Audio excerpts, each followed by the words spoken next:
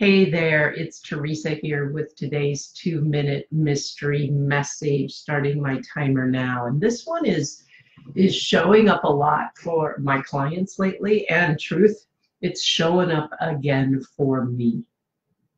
So I simply want to begin with this simple question. What if it didn't have to be a struggle? What if making money, managing money, didn't have to be a struggle?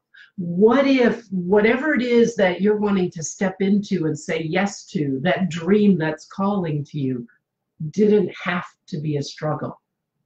What if life not only didn't have to be a struggle, isn't intended to be a struggle?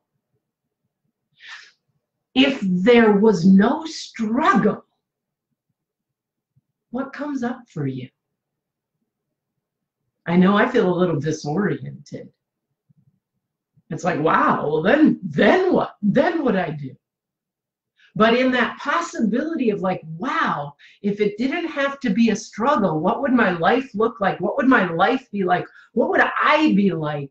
You're opening to the possibility of less or no struggle.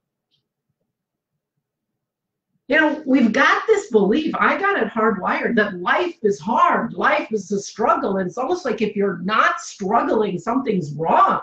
You don't deserve it or you don't earn it. But nothing else in nature struggles.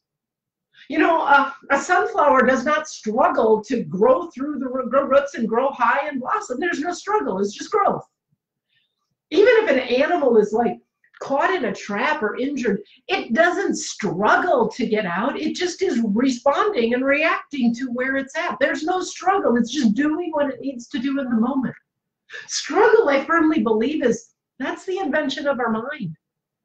Now, the good news is, when you're struggling,